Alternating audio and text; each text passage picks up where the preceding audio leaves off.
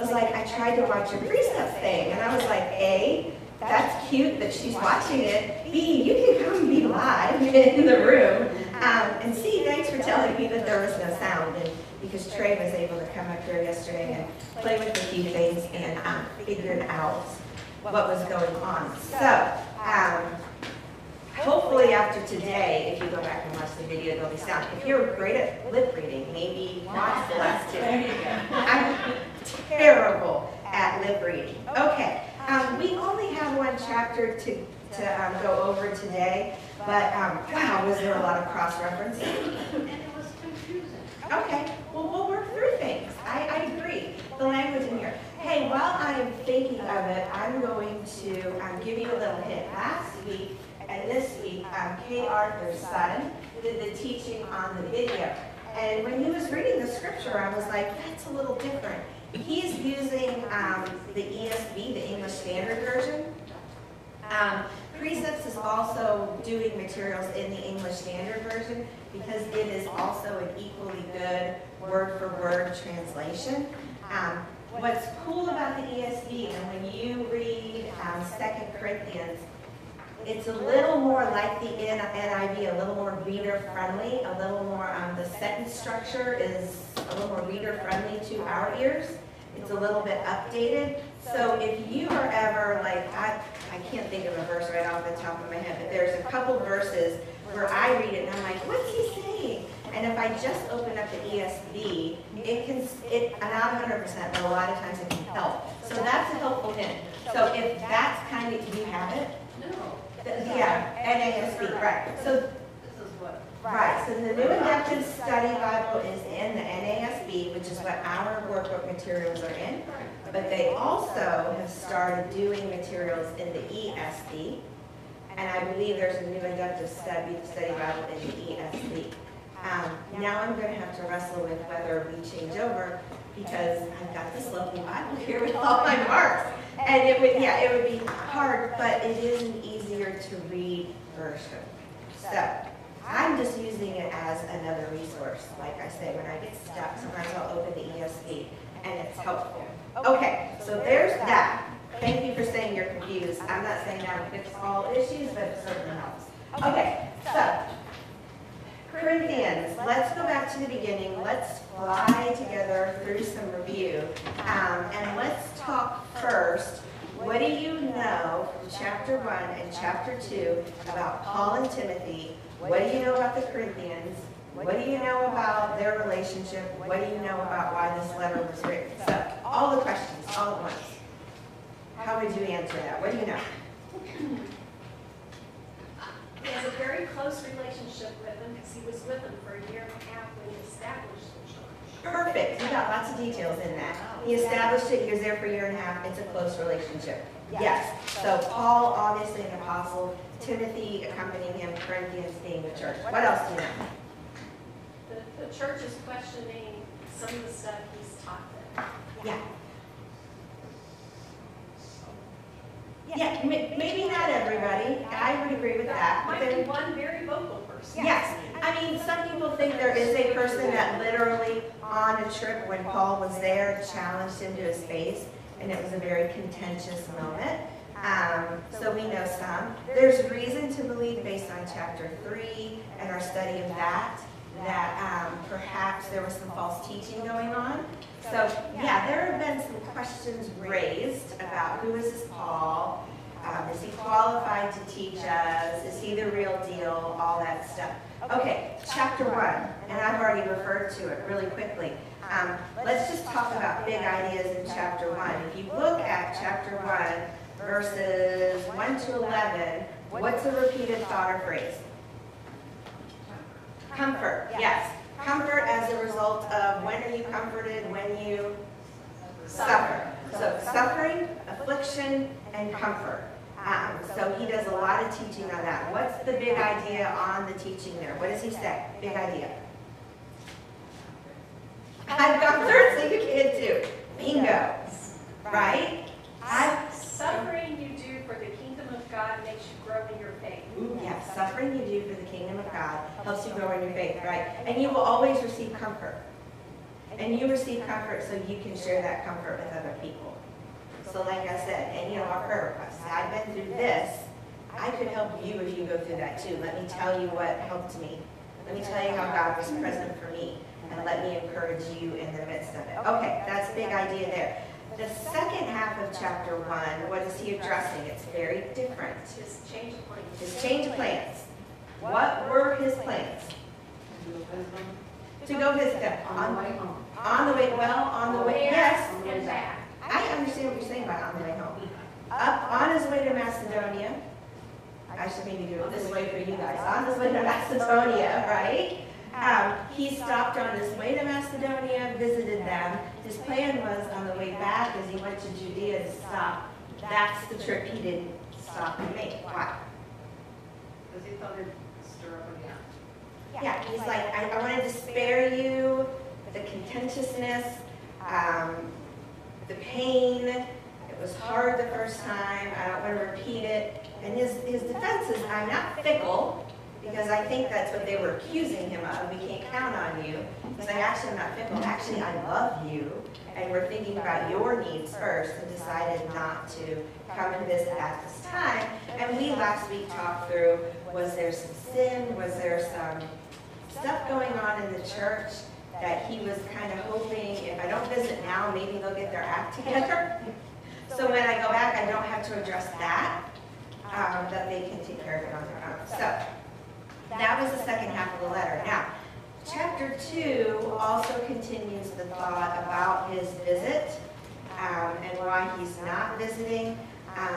Also in chapter 2, I want to just point out verses 5 to 8, because there's a little situation he addresses in verses 5 to 8 of chapter 2. That's important to keep in mind. What is he saying in those verses?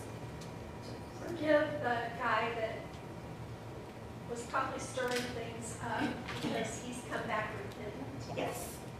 Yes. So there has been some, and could it be the guy from chapter 5 of 1 Corinthians? Maybe. Could it be someone else? Maybe. But there's someone that the church is disciplining.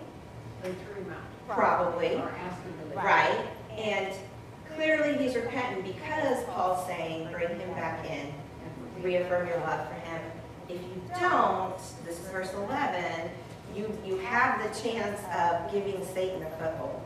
Whether it's that man's bitterness, whether it's their arrogance, there's a lot of ways Satan could use that situation for evil. And so he said, I need you to finish this process well. Okay, end of chapter 2. Let's look at verse 17, and then we will move right into chapter 3. Chapter 2, verse 17. This is Paul's last word of this chapter. He says, for we, Paul and Timothy, are not like many. We don't peddle the word of God, but as from sincerity, but as from God, we speak in Christ in the sight of God. What is Paul saying about his ministry there? He does it out of his faith and love, not for what he's going to get out back. Okay. So it seems in those days that there were people that would come teach a church and peddle their message. What's peddling mean? Sell. Yeah. For personal gain. Doing something for personal. Is that my earring, Amy? I think that's my earring. I'm going to take this earring because I keep hearing it. Is it for personal pride? Are you hearing it too? Okay, I've taken it off. Huh? Is it for Personal gain. Yes. Yeah. Yeah. Right. And so Paul, as Gina just said, I am not that. I'm sincere. I'm doing this for God, from God, for God, and I'm speaking the words of Christ. Why do I bring that up? Well, again, it kind of builds that idea that this is a church that has not only heard from Paul.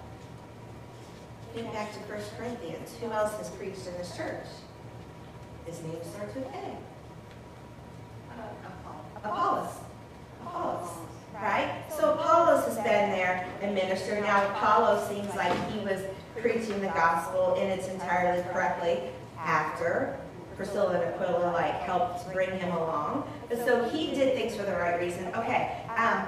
If you read verse 17, one could read between the lines and go, wow, have others shown up at this church and said, hey, if you pay my room and board and an extra $100 a week, I'm going to come and teach you some really cool stuff about God? Possibly. So possibly and probably yes. And so that's the other side. Are there then some false teachings going on? Keep that idea in mind as we go through chapter 3 and we look at what Paul hits pretty hard. I think there's some false teaching going on. And it has come because some people have peddled their ministry. Okay, let's go now to, we're ready for chapter 3. Let's do the hard part first. Did any of you come up with a theme for the chapter, a title for the chapter? Confusion. What'd you say? Confusion. Confusion. Did you write that in your Bible? What did anyone come up with one?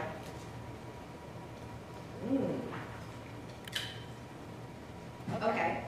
Let's talk through. I don't want to give it to you if you guys haven't thought of one yourselves yet.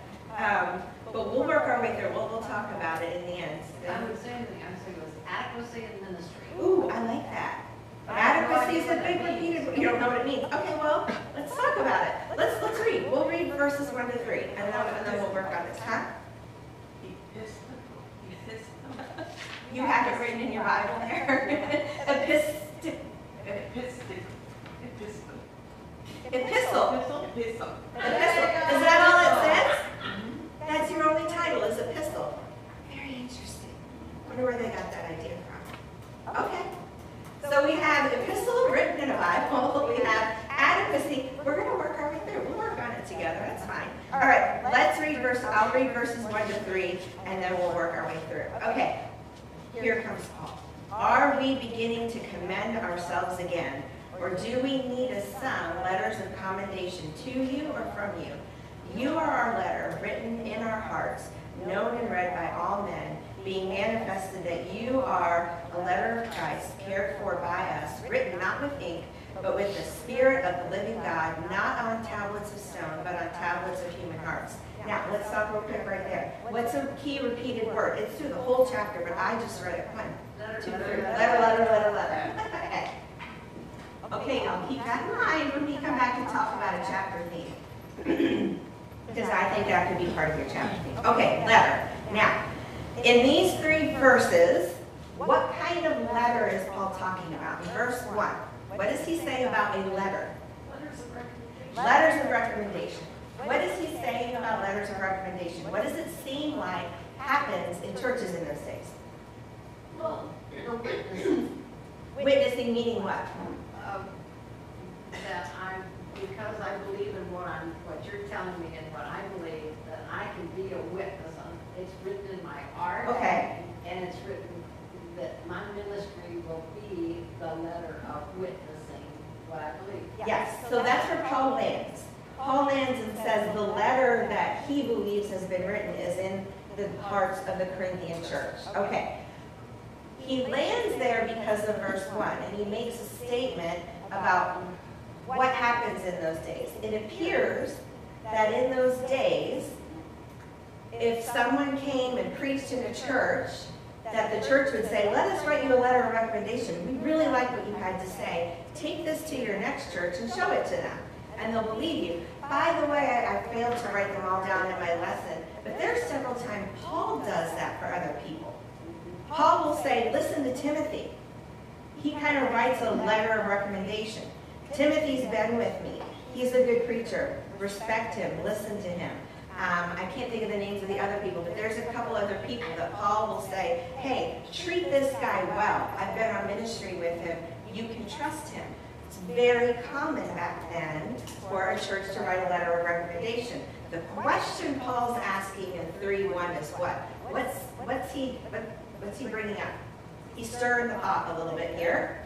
You would have to have that for me. Yes. Are you going to, I've been in your church. Are you now asking for me to present you a letter of recommendation saying I'm a true apostle? Or the other side of it, I think that he also flips and says, do you see us coming to you, asking for you to write recommendations about us? Like, is that part of our process? Okay. Then verse, go ahead. They didn't have any scriptures to compare what people were telling. True. So,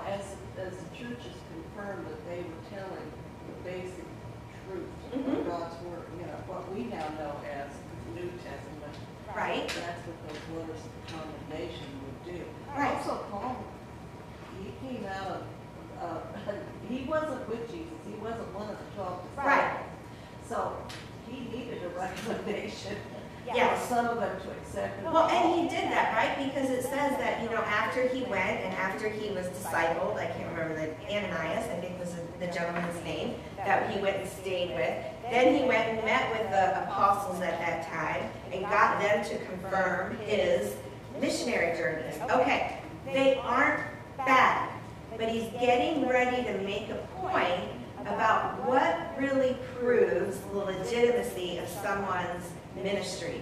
Is it a letter that proves that I'm legitimately a teacher of the gospel, or is there something else? So look at verse 2, because I think he's like, let's think deeper here, church. What does he say? What is his letter of recommendation? It is, I was part of the people. Is it written in your heart? it's, you, who's you in verse 2? The Corinthian church. You church are what? The only thing I need, Paul says, when I go to another church is you and the proof of you and the knowledge of you. You are my letter of recommendation, okay? All right, why can he say that? Well, let's talk about this. Your letter, where is the letter written? In his heart. Okay, so here's his heart. So that letter has been written in his heart. Okay, let's keep going. Who can know and read it? Anyone and everybody. All men. All men with eyeballs, right, can look here and go, there's a letter written, the recommendation that Paul's gospel and his ministry is true is the fact that that church in Corinth is functioning and representing the gospel well. It's written within Paul. Let's go on verse 3, more details about this letter. Okay, being manifested that you, church, are a letter of who? Christ, Spirit, Yeah, so you represent Jesus. the Spirit of the living God. Yeah, the Spirit of the living God. This is the letter of Christ, cared for us, written not with ink, but with the Spirit of the living God, not on tablets of stone, but on tablets of human hearts. Okay, let's get the rest of this. That letter isn't written with ink, but it's written with what? He says specifically, not written with ink, but written with the Spirit of God. Okay. What point is he making?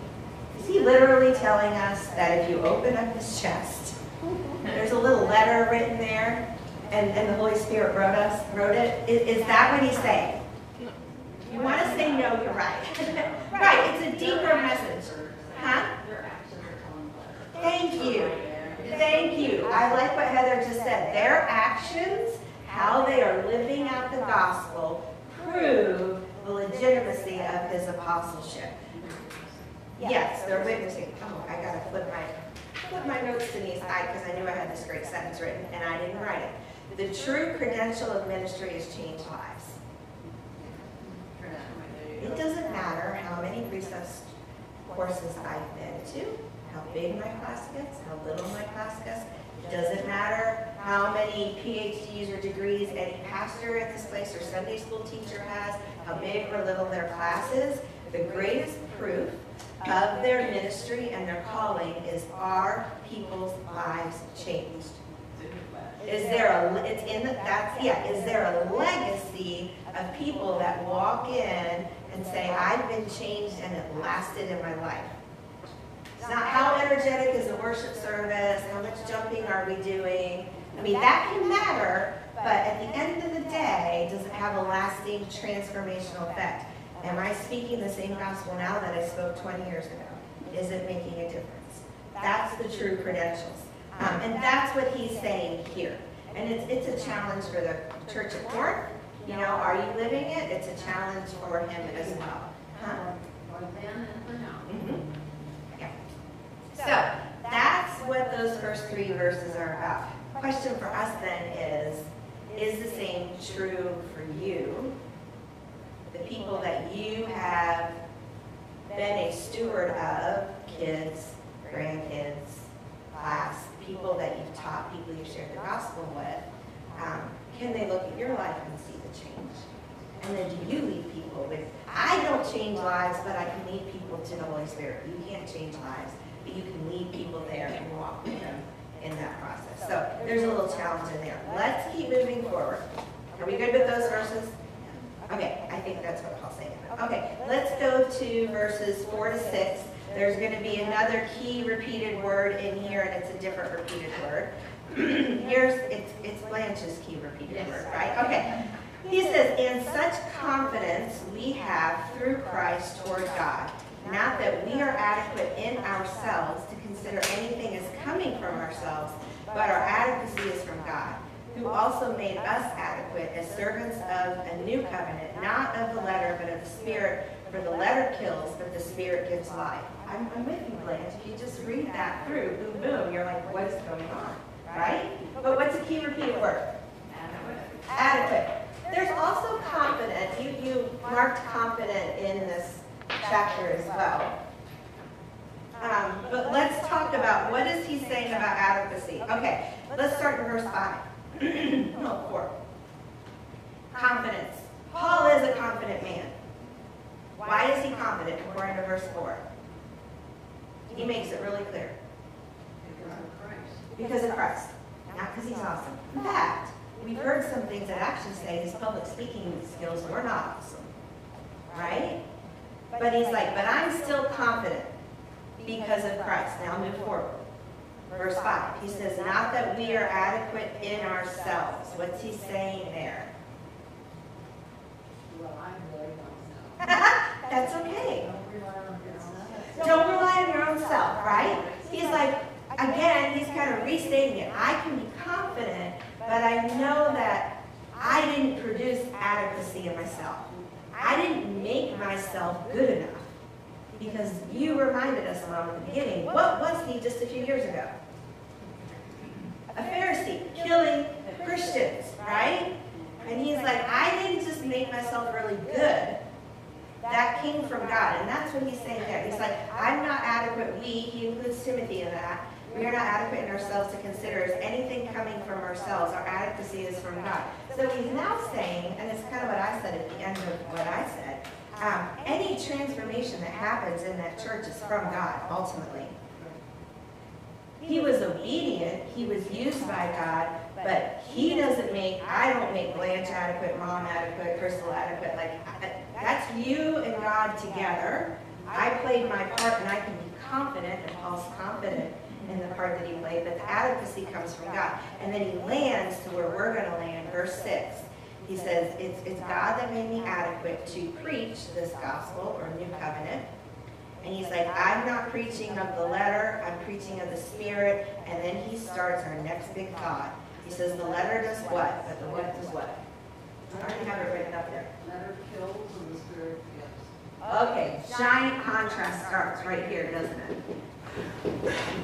But I'm still hung up on the adequate. What do you hang up about adequate? Us as adequate as servants, does that mean that we're adequately on our way as being servants, or we are adequate because we're listening to Him? Yes and yes. Can I say yes to both? Well, that doesn't help. Well, I think it does. I mean, so think of Paul being the gift of an apostle. Think of who Paul was before, right? God made him adequate in God's eyes.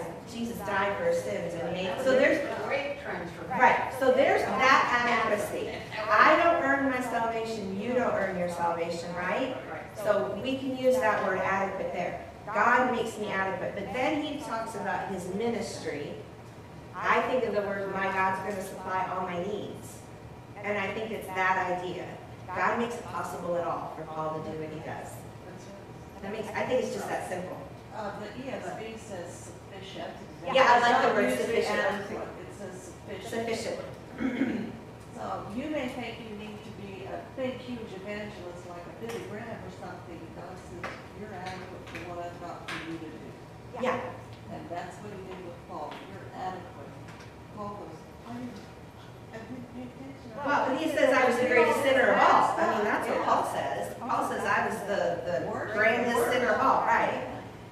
And that's also something that's being attacked in Paul, that he isn't a good enough apostle. So I think this is also building his argument that actually the proof that I am an adequate apostle is the fact that many people in Corinth are now Christians and this church exists. But God made that possible. God made us me sufficient to be able to carry that out. Make better sense? Maybe put that word sufficient in there for you. All right. I think the word adequate also means that adequate means that we all are adequate. It doesn't put anybody above anyone else. I like that. I like that.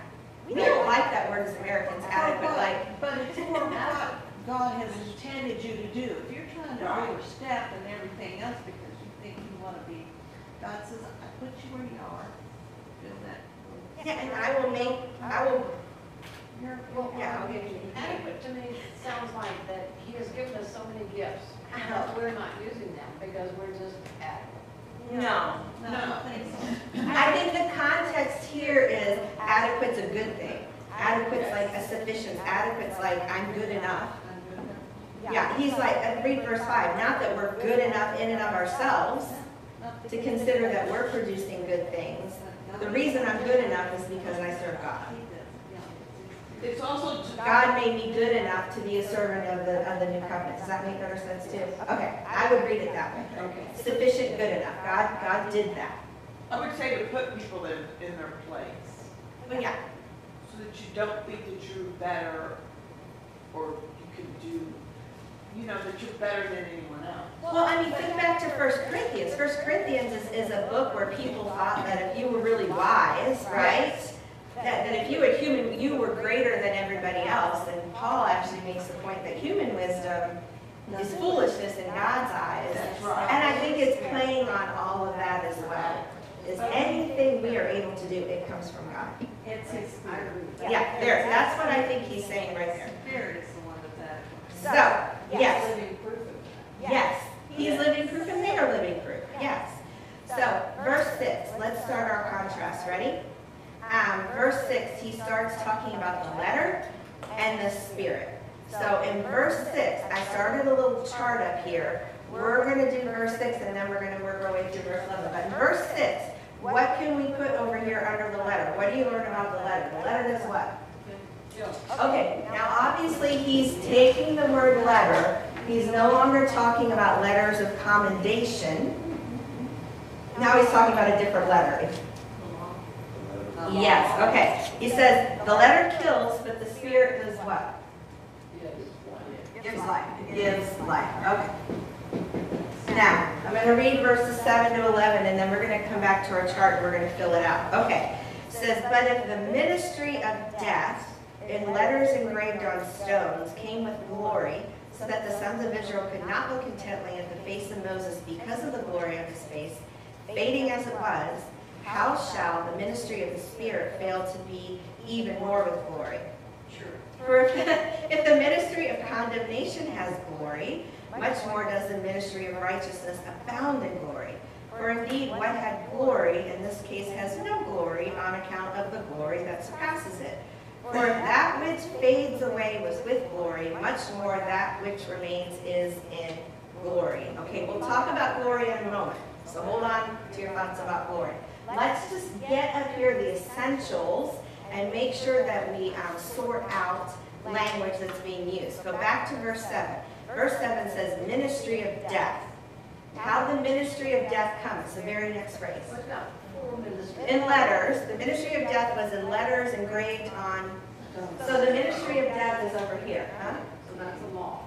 Yeah. It's in reference to the Ten Commandments. Yes. You guys have jumped way ahead. There you go. Well, just trying to understand. Okay, that's fine. That's where we're going to be very organized in our thinking and going forward. It's going to work really well. Okay, so that's the ministry of death, engraved, carved on stones. Verse 7, what else do you learn about this ministry of death? In letters engraved on stones, it came with what? Okay. But it tells you something about that glory. Okay, that glory faded. It fades, it faded. I'm going to put faded. Okay, so that's what verse 7 tells us about that letter. It's a ministry of death. It was engraved on stones. It came with glory, but that glory fades away. Go down to verse 9. Let's also get something up here under letter. What phrase in verse 9 describes this letter? It's another ministry. Ministry of what? Okay. Anything else from verse 9 we should get up here about this letter? I don't think so. I think we hit that. It just repeats the fact that it has glory. Okay.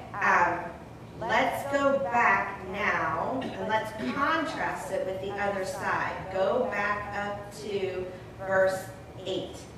Okay? Verse 8, this is called the ministry of the Spirit, right? What else do you learn about that ministry of Spirit as it concerns glory? Okay, it has more glory than what? It came with more glory. More glory than what? More glory than that. I'm just going to draw an arrow back, right? So we're in verse 9. It says the ministry of condemnation has glory. Oh, wait. Lasts forever. Yeah. Okay. So the ministry, 8. The ministry of the Spirit would not fail to be even more with glory. For if the ministry of condemnation has glory, much more does the ministry of what? Have more glory.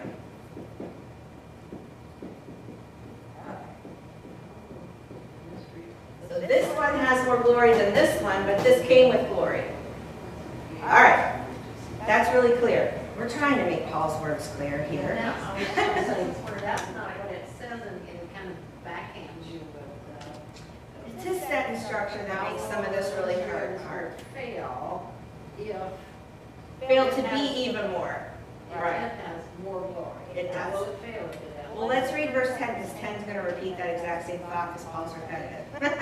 for indeed what had glory. Which one of these two things had glory? Past tense. The first one. Right, because it's faded, right? So he said, this had glory. This is verse 10. For indeed what had glory? In this case, I think that's saying because this came, right? So the law had glory, but because the new covenant came, now this has what? In comparison, no glory. And what about the glory of this one? Yeah. Surpasses, I'm going to say old covenant. Okay. But what is the ministry of condemnation? That's the letter. We're going to talk about it in a minute. We'll talk about why that's true. Okay, let's get verse 11. Let's make sure we understand it, and then we'll keep going forward. He says, if that which fades away, what fades away? Which one of these? Yeah, so this is called that which fades away. Which is the ministry of death. Right? The letter. Okay, this is also called that which fades away. This is verse 11. For that which fades away was with glory. Another repeated idea. You make sure you know it came with glory. Much more, that which remains is in glory. So over here, the Spirit, it remains. Okay. Ooh, yes, I like that. It's permanent. That's from the ESV, sorry. No, that's fine. The ESV is legal now in this room. I mean, nothing's meant illegal, but it's okay. I just wanted us to get really concrete. What was in those verses? Because again, I'm with you. I had to read that over and over and over and make sure I got that sentence structure all correct. But you see what's going on here. Now, let's go back up to verse 7. Verse 7. On the left, the letter, what do we call this? What do you and I call this? Law. Some of us call it also the Old Covenant. Who was it given to? Moses. Okay, so no question, right? Oh man, I need another black pen. Okay, I'll get another pen. Give it to Moses. Okay, so, hold on, I'm gonna grab, I know there's a blue back here if it works. Okay, so we know that the left is the Old Covenant and the law. We've got that under our belt, meaning that on the left, what do we call this? The new covenant. Oh, good grief. The tip is Alright. Just when I think I've made all provisions for pens, I have something that falls apart. Okay, we'll make this work. Yes, and the door's open too, Sarah, if you're willing. And, oh, wait, Sarah, before you run, I just found these. There you go. Okay, good bingo, you don't have to run. I don't want you to know with me anyways. Okay, here we go. Let's do one more thing before we move on too. Let's get this word glory under our belt because it is all over the place. Because you got to ask yourself, why does Paul keep using the word glory? And he says this had glory, but its glory went away, so now it has generally no glory because this glory surpasses and it remains. What on earth is glory? Glory in the Greek is, I believe, D-O-X-A. I think that's right. Yes, I was right. What is glory? Y'all were supposed to look that up. What does glory mean? Hallelujah. Well, yes. Anyone? Radiance. Something that's shiny. Let me make sure I get my words right. Something that's brightness, splendor. These are like cruise ship names. What'd you say, Amy? Sorry. Is that you that said it? What'd you say? These are like cruise ship names. Oh, are they? You're right. That's the Royal Caribbean, right? Yes. Radiance of the seas, splendor of the seas. You're right. Glory of the seas. I don't think that's a quote. Another definition of glory that's related but a little bit different is an estimate or something that gives a good opinion of. Okay. Most good opinion. Yes. Now, go back to, I believe it's verse 7 where it talks about Moses. Let's apply this word. Yeah. Okay. So, verse 7 said the letter right here, the law, was given with glory so that the sons of Israel could not look intently at the face of Moses because what? Shown. Because, so what was Moses' face had glory? Use this definition. What was Moses' face doing? It was glowing. I don't know what this means. It was bright and shiny. Because Right? with God. Because he was with God. God spoke to him. This is where you can bring in this definition of. His face was simply reflecting who God is. Right? Splendor. Amazing. Okay. But Paul says, and he acts like a commentator on the Old Testament, and he's like, it's not just that Moses' face was bright and shiny so it hurt their eyes. Did you catch from verse 7, and as you did your work? What was it about the glory that the veil then hid? What happened to the glory? Faded. And Paul makes the point that that veil was something that prevented the Israelites from seeing that the glory didn't stick. And Paul's saying the old covenant is like that. It had glory. It shone. I'm going to take a jump. It correctly reflected who God was to the Israelites, but something about this law faded. It wasn't adequate in the long haul. There's something about this covenant that its glory, its splendor, its opinion of who God is, it reflects God, it remains. It doesn't ever fade. It stays. It's within you. He started the chapter out talking about that. He needs this church to understand these distinctions. And I think we as a church have got to understand the distinctions as well. So that's a good little starting point. We're going to go on. We're going to read verses 12 to 18. It has a little more to say about that. We're going to finish this chapter out, and then we're going to go back and work our way through a whole bunch of cross-references. We're going to go through the book of Exodus super fast. We can do it. Okay, verses 12 to 18, listen for the word veil, because veil's going to come jump in now. And we're going to learn, I kind of just said it, but you're going to hear it from Paul. It says, so starting in verse 12, having therefore such a hope, we use great boldness in our speech. Remember, he's bookending this with his idea that that Corinthian church is the letter that they need, that they are a reflection of Paul's adequacy as an apostle. So he says, I have a hope in that New Testament, so I can be bold. Okay, verse 13. I'm not like Moses. We aren't. Me and Timothy aren't like Moses. And what did Moses do? Who used to put a veil over his face, that the sons of Israel might not look intently at the end of what was fading away. But their minds were hardened, for until this very day, at the reading of the Old Covenant, the same veil remains unlifted because it is removed in Christ. But to this day, whenever Moses is read, when he says whenever Moses is read, what does he refer to? Reading the scriptures in the temple. Yeah, the Torah, the first 5 books of the Old Testament, right? So whenever those books are read in synagogue, a veil lies over their heart. But whenever a man turns to the Lord, the veil is taken away. Now the Lord is the Spirit, and where the Spirit of the Lord is, there is liberty or freedom, some of your versions might say. But we all, church, with unveiled faces, beholding as in a mirror the glory of the Lord, are being transformed into the same image from glory to glory, just as from the Lord, the Spirit. Okay, let's go back to the veil. Who uses it according to like verse 13? Okay, he's the first instance of it. And we already have said it. Why does Moses put the veil on? And it says in verse 13. Well, right, but actually verse 13 it's different. To keep people from seeing the fading glory. So Israel might not look intently at the end of what was fading away. So they didn't realize that Moses' shining face was fading. Why? Because he covered it. And you go, why did God not want them to see that? Why did Moses not want them to see it?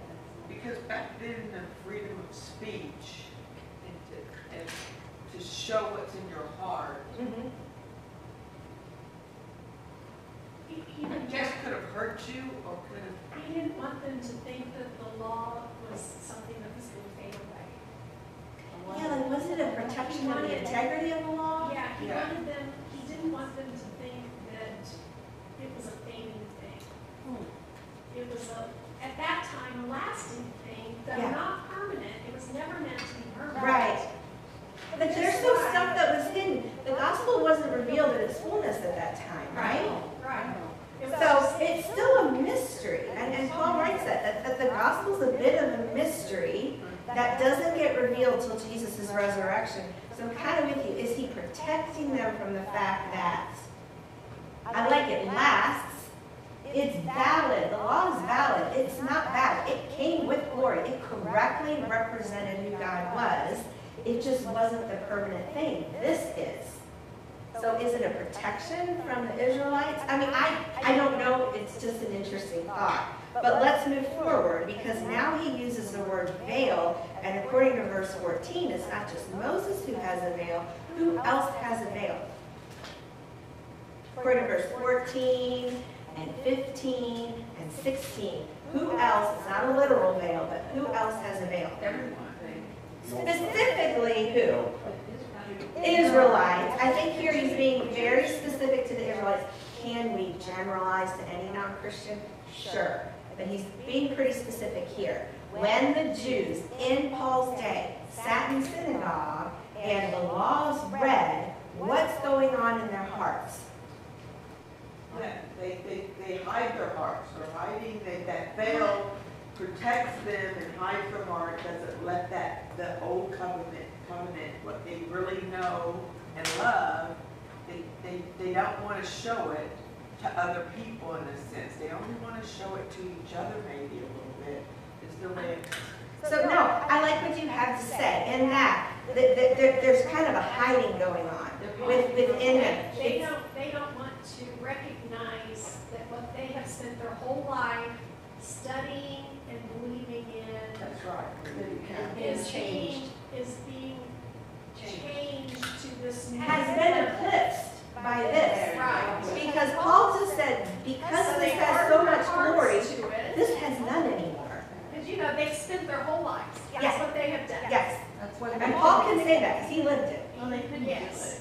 They couldn't do it. They couldn't do it. But they We're going to talk about that in a moment. But the Pharisees. Their minds are closed. So they just said their minds are They closed. have done, they couldn't do it, but hardened their heart against that because I'm doing great. I can do it. It's me. This is I'm what I've wonderful. always been taught. Yes, but here's what's interesting to me, okay? I think everything that you guys are saying is true. I think you're building the totality of what's going on, but this is interesting. Verse 16. What's the only thing that takes the veil away? Christ. Christ. His resurrection. The Holy Spirit. You know what's interesting about that? It's a spiritual battle. It's because some of us can sometimes talk about those Jews as like they just refuse to see truth. Yes, but there's almost like a spiritual thing going on where they can't see truth. It does require a turning to Christ, so they can turn to Christ, and when they turn to Christ, that veil comes off. So think about Paul on that road to Damascus. He was veiled. He couldn't see the truth of who Christ was. Christ appears. He could have turned away from Christ and run the other direction, but he turned, and when he turned, all of a sudden he had this understanding. It's a spiritual thing, and I think even then, for me, there's some mystery in that process. But I think it's helpful for you and I, with Jewish friends, it can build compassion toward them to go, this is a spiritual battle. It isn't just that they haven't heard a good enough argument. You can't argue a Jew or many other people to God. All you can do is show Christ and help them turn toward Him, right? There is actually a veil. There is something that just, if you sense it, feel like, why don't they get it?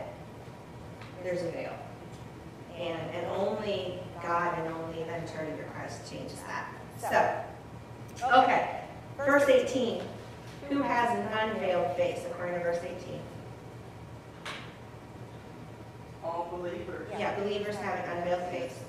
And as such, we can look in a mirror, right? Beholding as in a mirror the glory of the Lord. And that's interesting. I read this, and it's interesting. Their mirrors back then were not very good. You ever seen a really bad mirror, pretty fuzzy? I think that's what he's saying there. He's like, we can understand some of the glory of God, but not the totality of it. I mean, I think we're still looking at a glass dimly, right? We don't have all knowledge and everything, but he says, but we can still see way more than the Jews can, right? We can see the glory of God, and we are being transformed. We're growing in that. Okay, that's verses 12 to 18. You feel pretty good about that? We just like ran through that scripture. Okay. We're going to go back to Exodus because then here are questions that I have. These are Denise's questions. Can I make an analogy? You can. A parallel? Yeah. When Moses came down from the mountain, he Mhm. was going, but it was big. And he said they didn't get a veil because God enlightened them. Yes. But he was veiled and they did not accept the tablets. They did not accept the law and he broke them. Yeah. And so but it doesn't say the second time he rose that he was veiled. Okay, they saw his face brightly, yeah. Okay, so veiledness means that you are not receiving. So when you are in this situation, anybody who is not believing is a veiled person, or it's like Yeah, hardly. I like that. I like that. I like that. I'll go with that. I like it. I like it. Okay. My questions. Any of you have questions about the law and the old and the new? Because my question, one of my main ones is, okay, God, why did you ever do this then? If this wasn't the permanent thing, right? If God always knew this would fade and this wasn't adequate to save anybody, why this? Denise, questions? I think it's because. You have answers for me? Well, No, I yeah. think it's because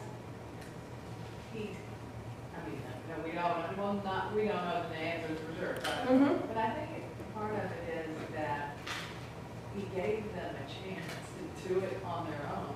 Yeah. You know, and the way he created us, he gave us free will. Yeah. And so the new covenant, then, yeah, he kind of knew that we would have a problem. Clearly he knew that we would have a problem. Well, isn't this contrast a big learning tool for all of us to see the difference between trying on our own Yeah. and Christ's sufficiency for our salvation. But I think you're right. He is teaching us something about us and our inability to save ourselves and pointing us toward how miraculous and amazing this gift is. Sarah. I was just going to say, I think it also speaks to God meeting us where we are. I mean, when he gave them the law, they were coming out of Egypt. Yeah. And so some of that may have just been to move them along. I don't know, but if I knew some of the things I was going to have to go through as an adult, as a kid, it would have been very scary, but God moved me along to those things. The idea of God meeting us where we're at Right. is huge in that too. Yeah, well, let's go back and let's review. We are not going to read all this because y'all were supposed to. But let's go all the way back to Exodus 19. And we're going to review what the Old Testament tells us about Moses, tells us about the veil, tells us about glory. The first place is Exodus 19.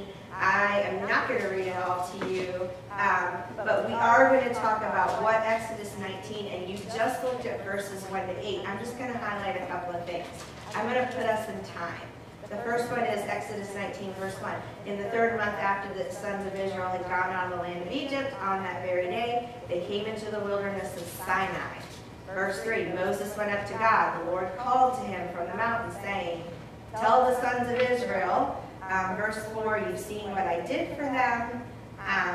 Verse 6, you shall be to me a kingdom of priests and a holy nation. Verse 7, Moses comes down, calls all the people, tells them what the Lord said. And verse 8, the people say, what the Lord has said. Okay, so where is Israel? What is God doing? So where is Israel? Just okay, to Sarah's point, what have they just been through? Slavery. For 400 plus years, and a mass killing of all young boys. Chances are most mamas have lost a son and had a son killed, right? Right? So genocide, right? And they've escaped and almost been caught at the Red Sea, right? Okay, they've been through all that. What do you see Moses doing? What do you see Moses' job in this? What do you see him doing? Mediator. He's going between the people and God. God's choosing to speak to him, right? And then he'll share what God says with the people. Okay, what do you see? What's God doing? He's giving the people no free will. He is giving them free will because what's he put before them? A choice. He's giving them the choice of To to turn towards me or not. okay, and to turn towards him means they must do what? How do they show they're turning toward God? Becoming whole. Accepting what? This. So, here's the choice. He's going to give them the law. Follow this. If you follow this, you're my priest. You're holy. I will be with you. And the people said, we're going to do it because we love you and we've seen you do it. Valid, right? Important moment in history. Okay, that's Exodus 19. Now go to Exodus 20. Flip the page. If you look at Exodus 20 and just glance at it, what do you see? 10 Commandments. Who receives them? Moses, and then he shares it with the people, right? Go all the way to, I like verses 19 through 21. I like this intersection of Moses and the people because Paul talks about it. I want to make sure we catch it. The people say to Moses, speak to us yourself and we'll listen, but let not God speak to us lest we do what? Why? Why do they think that? Because they had the standard, the law was the standard. Do you think it's just because the rules, or is there something else they see about God? He's awesome. He's much. Okay, look at 18. 18 is a clue too. Yeah. Yeah? But 18, the beginning of 18, all the people perceived what? They saw the flash of the light. Thunder, lightning, sound of a trumpet, mountains spoken. And when the people saw it, what was their physical response? Okay. I want to use this word glory. That too is God's glory. That's a representation of who God is. That's a correct estimation of who God is. The sounds, the lights, that's coming from God. Okay, that's some of God's glory. And the people go, yes, sir. But he said, is a physical fear. Yes. That they have. Yes, yes. Of God. Mm-hmm. It's a good fear. I would say the fear is a result of what they're seeing and His glory. Like earthquake now, What? Oh yeah, they're experiencing that. I mean, yes, they've also seen Him part the Red Sea. They've also heard that He's killed all the firstborn of the Egyptians. Oh, and much more. And much history- more, right. History ahead of that, which is passed down. I'm comfortable saying all those things are part of God's glory. Yeah, but you It's can't His blame wonders, them. radiance. Huh?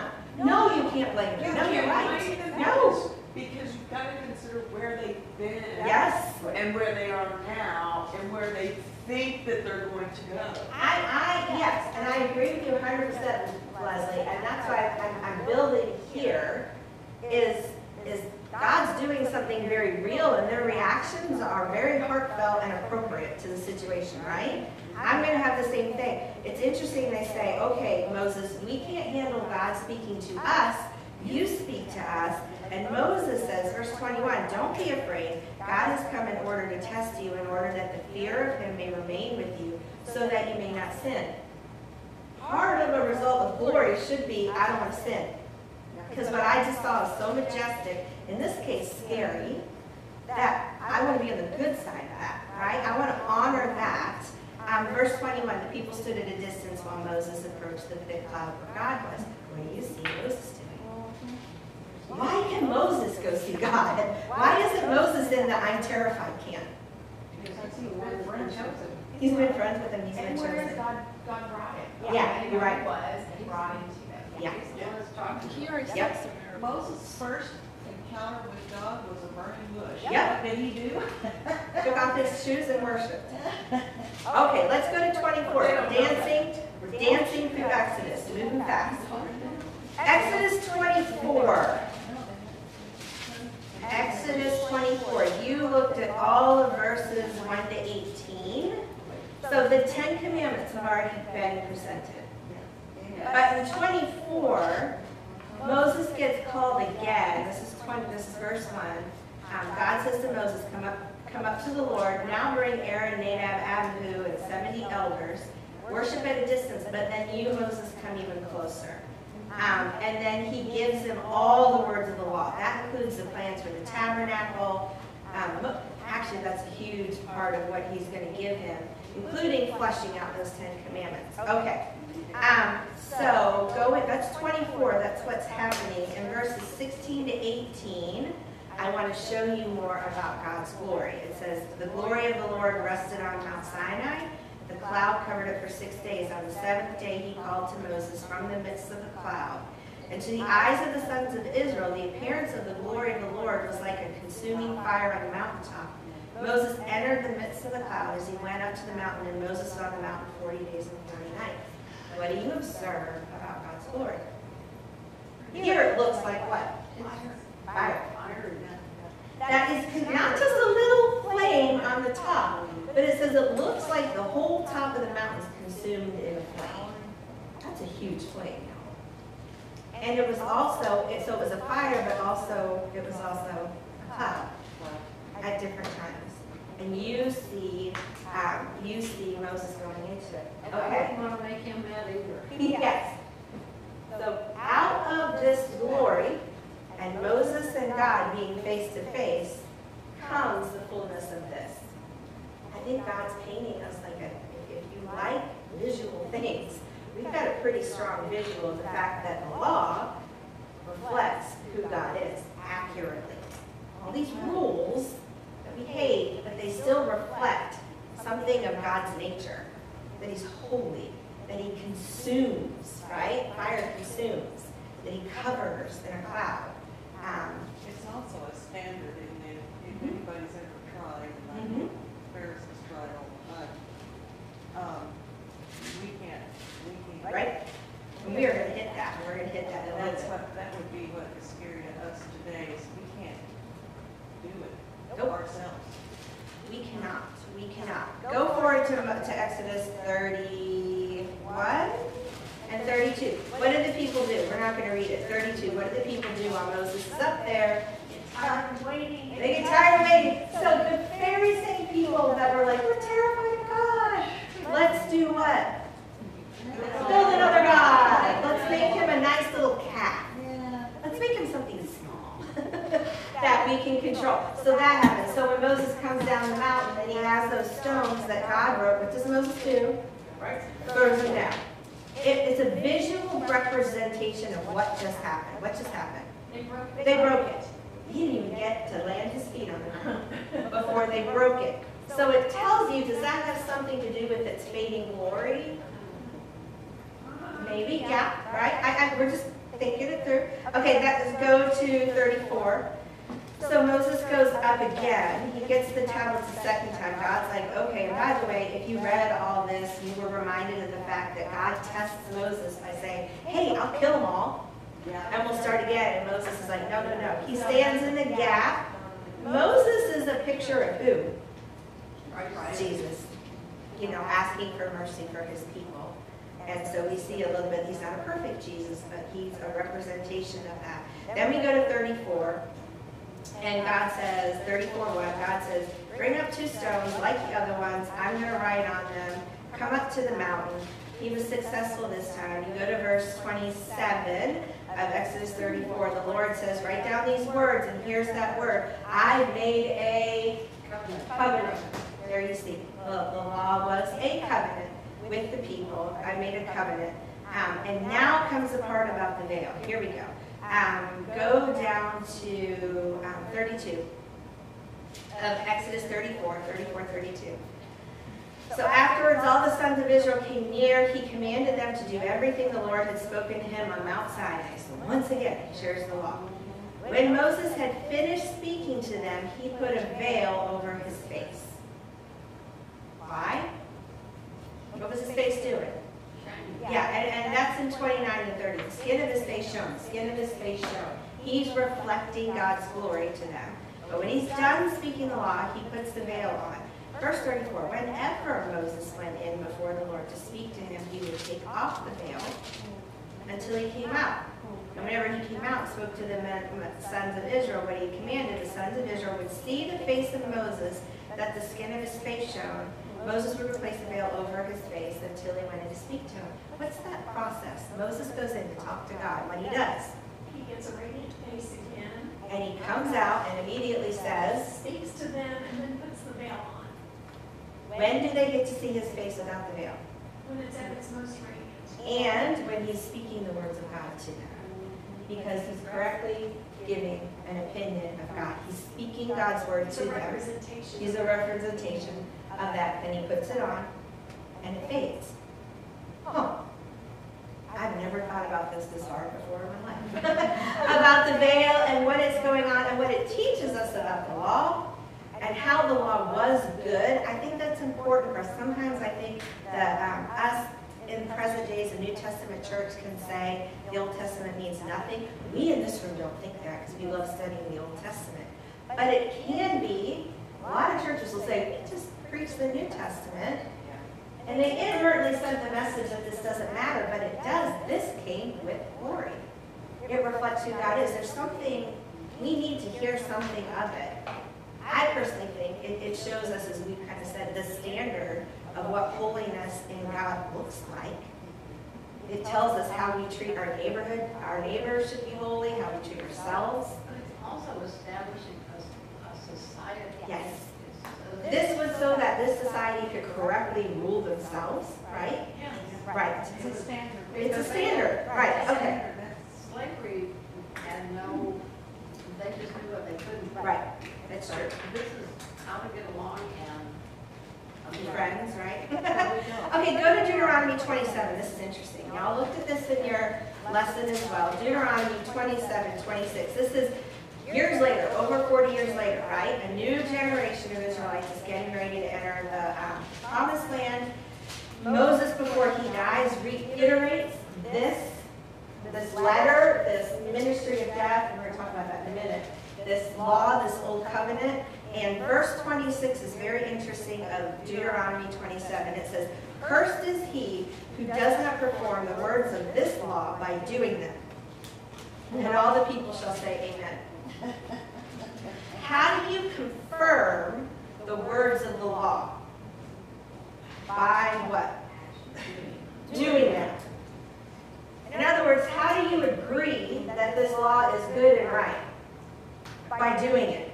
I can give lip service and say, yes, we follow the great and mighty God and this is his law. But if I don't do it, I'm saying with my life that I don't agree with it. I'm not confirming it. And verse 26 says, then you are, first word, cursed. How are you cursed? How are they cursed? When they don't follow the law, how are they cursed? The wages of sin is ultimately death. Ultimately death. So interesting that these are some of the last words. Cursed is he who does not confirm the words of this law by doing them. And I would add, there's other scriptures that talk about doing them all the time. Okay, let's go to Romans 3. Let's talk about what the law does and what the law does not do. And Romans 3 answers the question of why is that called the ministry of death? If it's good, why does it have a title like the ministry of death? It doesn't sound good to us. Romans 3:20. Oh, good truth, good truth. Romans 3:20 says, because by the works of the law, no flesh will be justified in his sight, for through the law comes the knowledge of sin. What do you learn? What? It's important. Right, thank you. Why is it important? It gives us what? It's God's standards. Gives knowledge of sin. Now, and then it also says, so that is what it does, but what's the negative? What can it never do? It cannot do what? So if I do the works of the law, in other words, if I'm doing them all, if I say I do them all, this says it still cannot justify, it still can't make me right before God. Because what is it good for? Giving a knowledge of sin. Now flip over, stay in Romans, go to 7. Ooh, this is good. Follow this reasoning. You guys can do it. You guys have your thinking caps on. Romans 7, verses 7 to 11. The same author is going to talk some more about sin and the law, okay? And it's going to talk about what the law can do and what the law cannot do. It says, what shall we say then? Is the law sin? Is it? No, may it never be. On the contrary, listen to what it is. I would have not come to know sin except through the law. For I would have not known about coveting if the law had not said, you shall not covet. But sin, taking opportunity through the commandment, produced in me coveting of every kind. For apart from the law, sin is dead. And I was once alive apart from the law, but when the commandment came, sin became alive and it died. And this commandment, which was to result in life, proved to result in death for me. For sin, taking opportunity through the commandment, deceived me, and through it killed me. Whoa. Okay, let's process through it. So the author of Romans, I'm going to call him Paul, says, I read the law. And he picks on a verse, thou shalt not covet. He said, when I read that law, what did it do to him? A couple things. Made him know that coveting was, and it gave him, he got a correct estimate of God. God is holy, and if God is holy, coveting is wrong because God doesn't covet. He got a correct estimate of God, right? It defined sin. Also, what did it do? It made him want to covet. Why? Because You ever owned a 2-year-old? Why? nature's there. Huh? Because it's there. It pointed it out. It like opened up it's the knowledge, it's the tree of the knowledge of good and evil. I think God was like, I don't want you to know it all because then it opens up all those possibilities for us. And your eyes are open and that 2-year-old goes, whoa, cookies? And we go, whoa, I can look at my neighbor and hope I have what they have. And I can maybe come up with a plan to take from them what they have because I want it. I have lots of notes in here when I've studied it, but it's like sin sits dormant, and the law sometimes awakens it, and all of a sudden you want to do it just because it's been Or do forced. you think it's now that we recognize that? I think it's both. I think of it too. I'm And gonna I use sit a there really, and I go, oh, and I did it then, and I'm gonna use an ugly one, but it's one that I think is very true today. Think about pornography. Yeah. The minute any kid becomes aware, hears, you shouldn't look at porn, by the way, it's available there and there and there. Statistics say almost every kid is gonna do what? It was dormant, there wasn't knowledge of it, but you point it out, and even though you say don't do it, something, and I'm gonna call that, you know, it's what God talks in nature, says, I can go look at that, don't tell me if I look at that, I can handle that, or I'm curious. It could be curious, for some it might be rebelliousness, everybody's different. Temptation. I think that's the experience, because the author of this isn't like I wanted to covet, he's like I couldn't help it. The law awakened me to it. So, what is the good that the law does? It tells you what sin is. But also what's bad. And you're aware of the sin. I think the author of Romans did a beautiful job of showing it. And he said, and because the wages of sin is death, by nature, can you see why it's the ministry of death and condemnation? Just by defining sin for us, opening that awareness, awakens us, we all then sin. Most of the time it points out a sin we already been doing. Let's be honest, right? For many of us, it's like, oh, I've already been lying, now I realize it's wrong. But for some, it literally opens it up. So, whew, there's that truth. There's how it leads to death. Okay, Galatians 3:10. Let's look at this one last thing. Galatians 3:10. Another retelling of the verse we read in Deuteronomy. And he acts as a commentary on it. He says, Galatians 3:10, for as many as are the works of the law are under a curse. For it is written, cursed is everyone who does not abide by all things written in the book of the law to perform them. That's a rewording of what we read in Deuteronomy, and I like the rewording. It says you have to do it all, right? I like that it says, verse 10, for as many as are the works of the law are under a curse. So, you have a choice. And this is all mankind now, right? You can either say, I'm going to get to heaven with this, or I'm going to get to heaven with this. This is called works, right?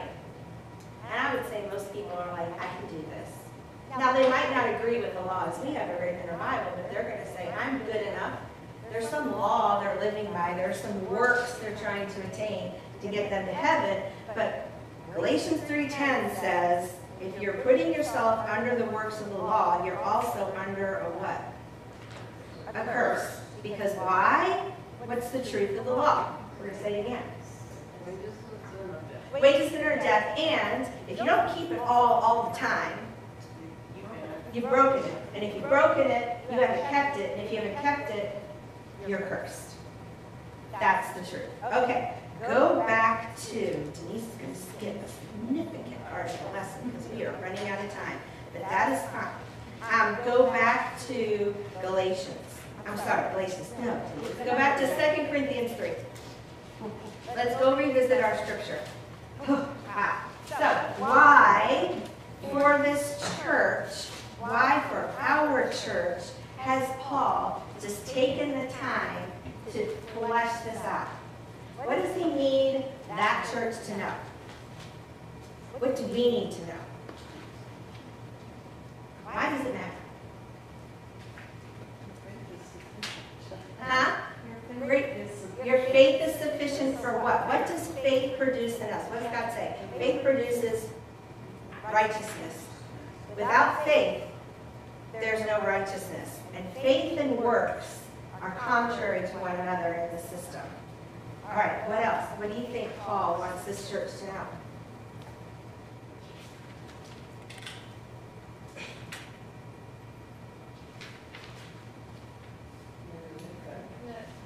Yes, there is, it can feel repetitive to keep studying this over and over and over again, but every time I do, I always thank you. I need to be reminded that there's a new covenant. And I need to live in light of this, because it's so easy. Even as a Christian, I can do this number. Thank you, Jesus, I was saved by your work on the cross. Now I'm going to be a really good little girl, and I'm going to retain your good favor by living like this. I can do both. Functionally in my life. It's not what I ought to do. I think sometimes I go, thank you, Jesus, you died for my sins. I'm going to heaven now, but now I'm going to make God really proud of me, and he's going to bless me because I'm going to keep all his law. And I can blend the two. I think a lot of us tend to do that. And Vicki, I'm with you. We need to be reminded, I can't get God to love me more by going here. It's always ever this. Yes. It feels good to check a box though, when you got the law, you can say, well, you've done this chapter. Yes. We love that. It, We can control it. We're Americans in 2022. We love to control everything, right? And we love not to just control us, but I love to control you. And I love to control my kids, and I love to control my husband, and I want to make sure everyone else lines up with that too. if I can click all the boxes and look what a good job I've done. That's what I'm saying. And I think in this church, in the Corinthian church, they were dealing with some of the same stuff. I mean, Paul doesn't address it, but I think there were probably Jews in there that are like, great, you're saved by Jesus, but also, we need to be circumcised, we need to dress like this, we need to act like this. Paul is saying, I'm going to use strong language. This kills and leads to death. Only this leads to life. Now, let's close up by talking about the Spirit. Let's look at verses 17 and 18. I want to close this up here by 17 and 18. Okay. Now, the Lord is the Spirit, and where the Spirit of the Lord is, there is liberty. But we all, with unveiled face, beholding as in a mirror the glory of the Lord, are being transformed into the same image from glory to glory, just as from the Lord the Spirit. Go to 18. And you were asked this in your homework. What is the goal? What is the goal that Paul has for the church? What is the goal that God has for us? It's in verse 18. Transformation. And according to 18, what transforms? The way we live our life. Yes. Does the law transform? The law's the law. Yes, right? It's faded. It's good for defining sin and convicting people of sin, right? And some people just like that little guardrail that you need until you come to Christ. Once you come to Christ, this is what Because transforms. this makes you want to live like that. Yes. There you go. I mean, you can't just take one with, that one you can't take by itself. But they have to work together. Both of them show us who God is. And if I want to reflect Him, the law's going to inform me. Because people think that don't blend the two, oh, I'm now converted, I can sin, and Right. ask for forgiveness of my sins, and go back and sin again. But what this makes you do is, it makes you strive to not continue to do whatever that sin is in your life. I like that. That's well worded. And I want to point out verse 17 and 18, our time is up. But the thing that we didn't really get to connect to very well is it says, now the Lord is the Spirit, and where the Spirit of the Lord is, there is liberty. The end of 18, we're transformed just as from the Lord, the Spirit. I love this verse. I have it as a key. It's our last verse we'll look at. It's Romans 8:29. Not because the word predestined is in it, y'all, so don't get in trouble with the Wesleyan police. Just kidding, they don't exist.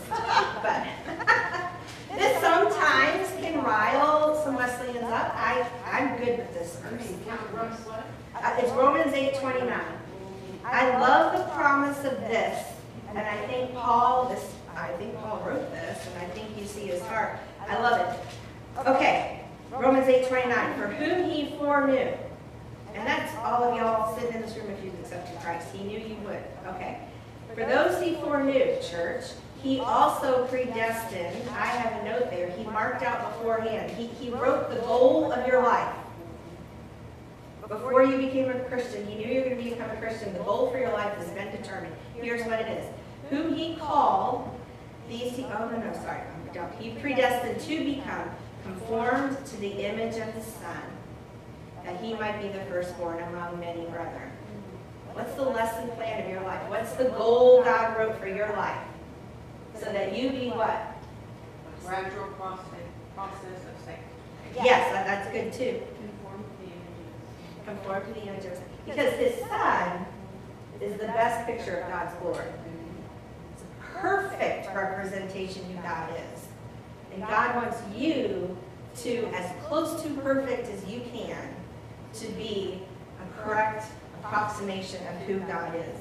The law can inform that, and you're right, the Spirit in us, then, you didn't look at all the verses, the Comforter, the Spirit of truth within us, points us toward what conforms us to be in the image of His Son. The end of that verse is saying, then when we are all conformed to the image of His Son, it makes His Son the firstborn of all of us. Glory to glory. Right. He's that firstborn, perfect, overachiever son in the family. But that's kind of what it's saying. He was the firstborn, and we all follow, and we look like him. That's the goal for all of our lives. I like, Gina, that you said, when you put yourself under here, this kind of informs, right? You're motivated to want to become like that. Okay, we missed a whole bunch of cross references, but as I was doing this lesson yesterday, I'm like, there's no way we get all of it. And that's fine. I think we did a great job of what we did. But any questions, comments before we close it down? Verse 31 of that same chapter. Yeah. What then shall we say to these things? If God is for us, who can be against us? Yeah, and Paul says that too. Like, I can be afflicted, right? I can go through hard times. God is with me if I'm on this process, right? Yeah. Anything else? Good stuff. Okay, Lance, last question. Is it less confusing now? Good. Oh, what's your one sentence name? Oh, yeah. Well, what is it, y'all? I told you I wasn't just going to give it to you. Okay, we got the beginning of chapter 3, right? He talked about letter. They have, you are our letter. In other words, the church is Paul's letter. That's the first part of it. He's like, you're proving the truth of my ministry. And then the second part, I mean, you can put law versus gospel. You can put old versus new covenant. I just put the ministry of the Spirit. We didn't talk about the Spirit a lot in here. Sorry, y'all. But that was supposed to be a big section of what we talked about, but we didn't. But the ministry of the Spirit is this new covenant. So, like, you are our letter. Ministry of the Spirit is what Precepts had, but any version of that's good. All right? All right. Thank you, guys. That was a pretty good lesson. Grab some more food.